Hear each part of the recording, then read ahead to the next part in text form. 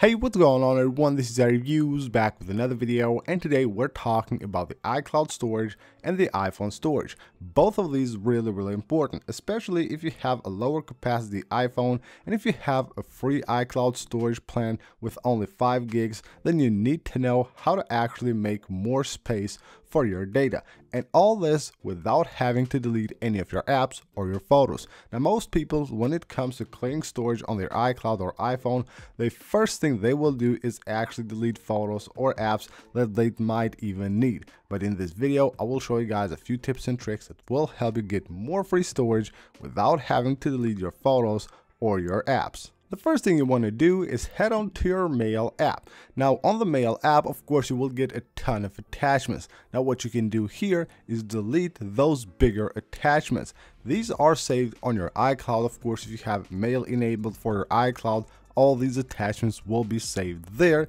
so they might take a lot of space. So if you don't see the attachments folder here, all you have to do is just tap the edit button right there and make sure you have attachments enabled. Once you have done that, you tap on done, and then you go to attachments, and here you will see all the emails that you have with attachments on them. And of course, you can go ahead and take a look at these and tap maybe the edit button and delete any of these. That way you will free up a ton of storage on your iCloud account. The same thing goes for messages. If you have iMessage enabled on your iCloud, so you have messages on your iCloud and everything is saved there, head on to your messages. Now you can do that from the settings app, but the best way is actually to go on the messages app, and you can go to conversation when you know that you have a lot of attachments.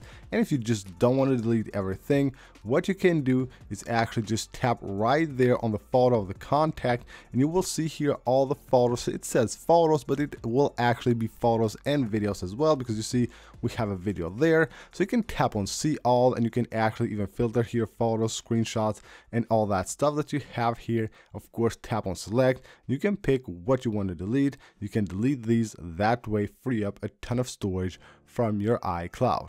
Next up, we're moving to the Files app. On the Files app, you will have basically 2 locations here. You will have the iCloud Drive and On My iPhone. On My iPhone are things that are saved locally on the device's storage.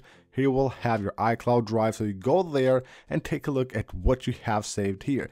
Now mostly here will be downloads that you might have saved into your iCloud Drive that you might not need anymore. So go ahead and take a look here at the downloads, see what you have here, what kind of files you have that maybe don't need. Tap on select. You can just go ahead and select these, and of course make sure you delete them, and then go ahead and delete them also from the recently deleted folder, which you can find right here.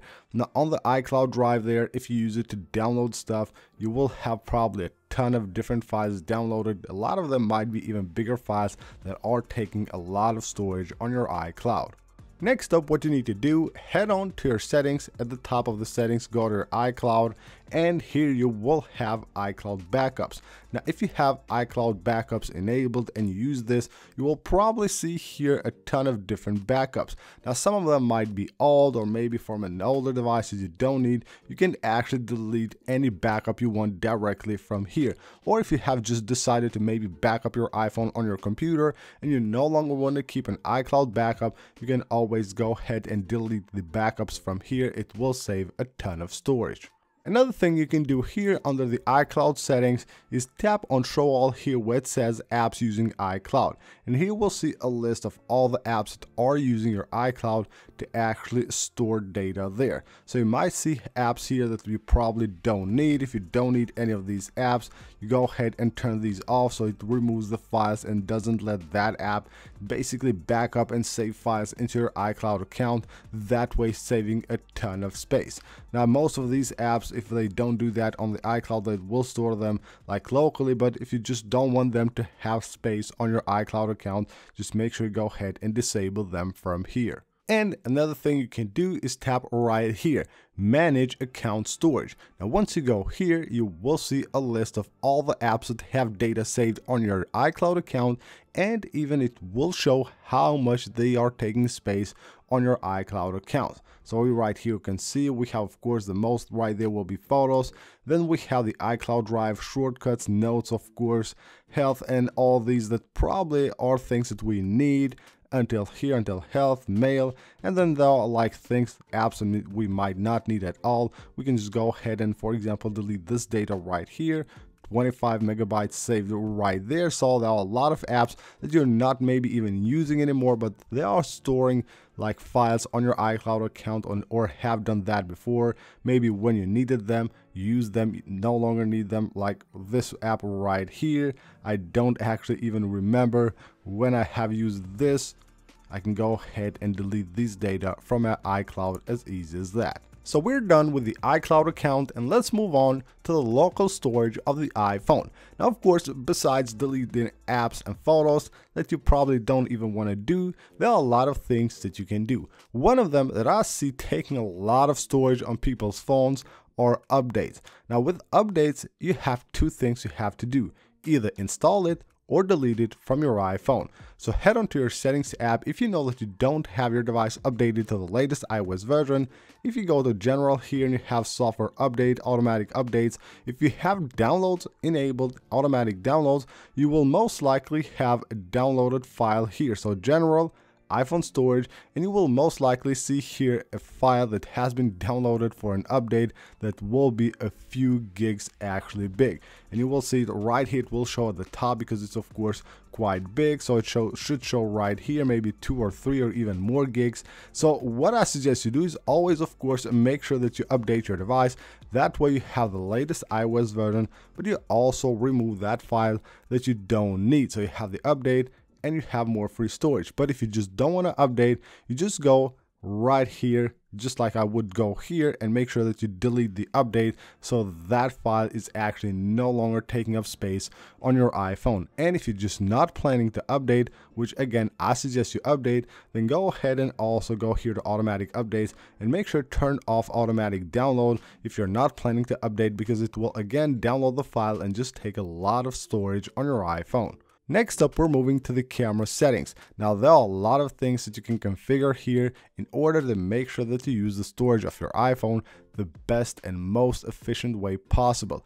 Now, when I go here, first of all, go to Formats, High Efficiency for Camera Capture right there. That's the best way to shoot on your iPhone.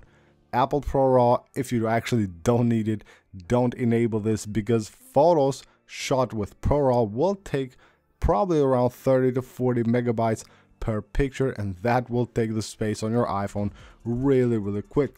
Same way here for ProRes. If you don't actually really need them, don't enable them on your iPhone. Then we have video recording. You can see my configuration here. I use 1080p at 60 frames per second. Now the videos that I shoot on my iPhone will 99% of the time be played only on the iPhone. It doesn't have a 4K screen, so why shoot on 4K when you cannot play those videos on 4K? I always use 1080p. You can see the difference right here. So 90 megabytes per minute right here, 1080p, 60 frames per second. If we move on to right here, 60 frames per second at 4K is 400 megabytes. That's like 5 times more.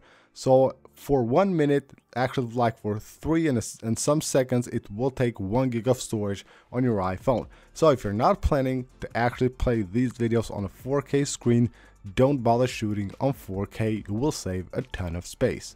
Now, when we talked about the iCloud storage, we talked about the Files app. So again, we have 2 locations here, iCloud and on my iPhone. Make sure to check on my iPhone as well, because you probably have a lot of downloads here that you don't actually need anymore, and they're just taking up space on your iPhone. So you go to my phone here, and if you have downloads, you will see a downloads folder here.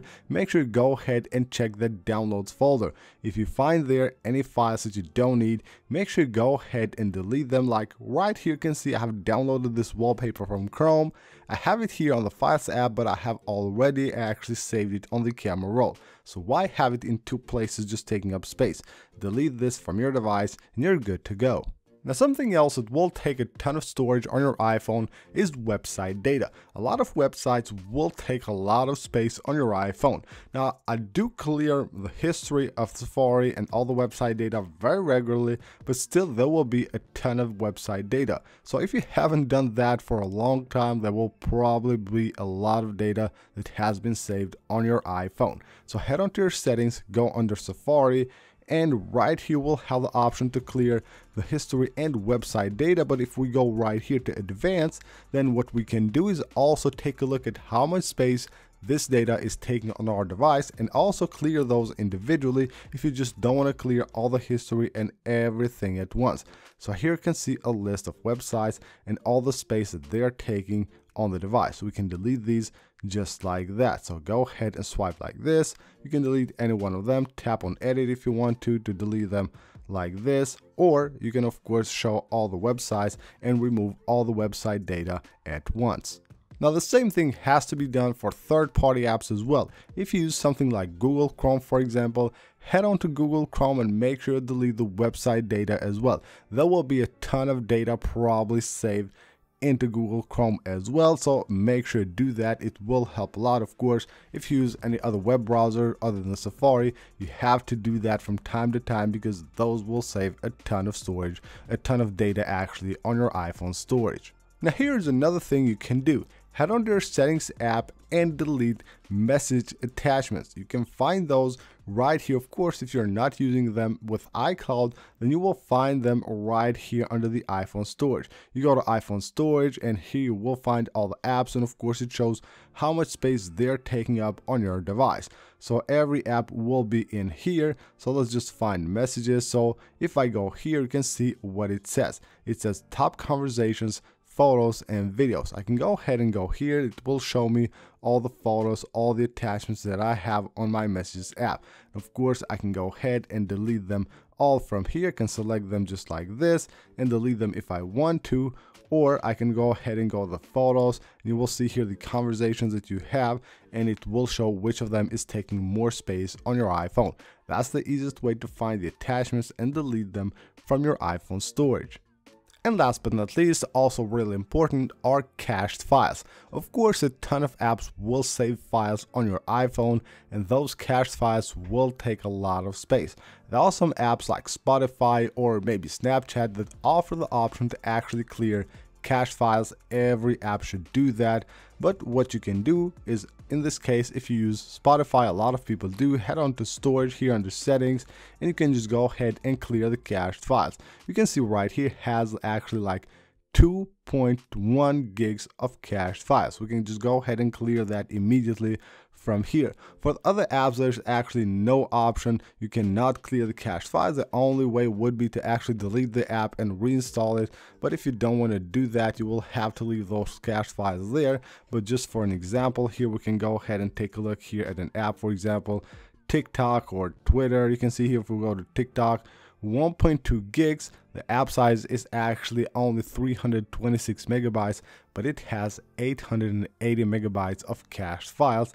The same thing goes here for Twitter. You can see 922 megabytes of cached files. Now the only thing would be to actually delete these apps and reinstall them. So of course those cached files will pile up in the future again, but for sometimes you will have some more free space. So that's basically it for this video, guys. I hope you guys enjoyed the video. Go ahead, leave a like if you did. Of course, make sure to subscribe for more videos like this, and I'll see you on the next one.